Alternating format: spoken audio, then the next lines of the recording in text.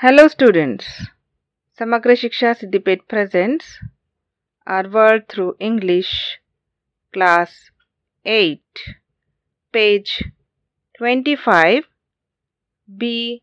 Reading, The Cry of Children. For, oh, say the children, we are weary, and we cannot run or leap. If we cared for any meadows, it were merely to drop down in them and sleep. Our knees tremble sorely in the stooping.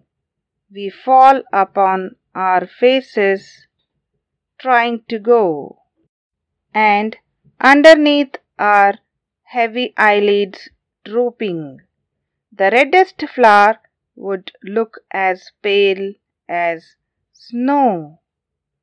For all day we drag our burden tiring through the cold, dark underground.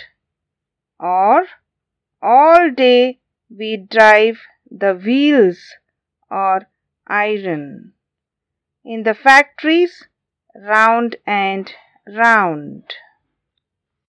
Elizabeth Barrett Browning. About the poet.